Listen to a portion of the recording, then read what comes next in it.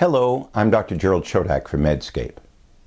More than 10 years ago, a prospective randomized controlled trial was done comparing the effects of external beam radiation to external beam radiation plus 3 years of hormone therapy in men with high-risk localized disease or locally advanced disease. Previous publications have shown that there was a statistically significant improvement in survival.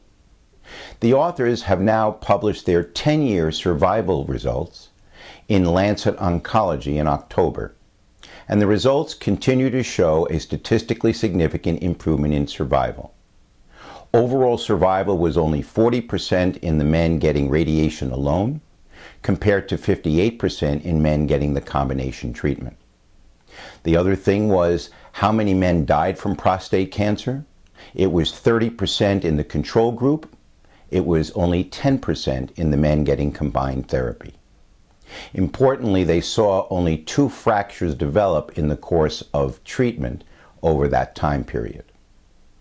The important findings here are not only that there is a statistically significant improvement in survival, but the authors found no added cardiovascular mortality in the men getting hormone therapy.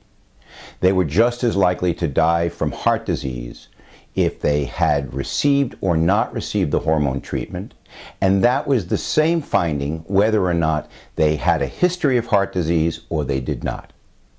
So despite previously uncontrolled trials that have suggested an increased risk of heart attacks or heart deaths, that has not been found in this study with even longer follow-up or in other prospective randomized trials that involved hormone therapy.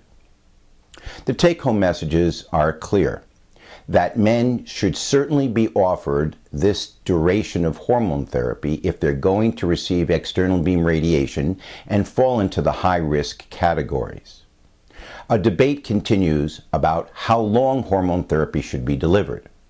A previous study from Europe showed that when 6 months was compared to 36 months, the 6 months was significantly inferior. A U.S. study suggested and showed that 28 months would benefit certain risk groups of men who got the combination treatment. But until we have further information, we may wrestle over the question whether you need a full 36 months or whether something less than that will do the job. Until that occurs, however, it seems very important that all men that present with this situation are offered the duration of hormone therapy that has been proven to be beneficial. And without further studies, I don't believe that we should alter that.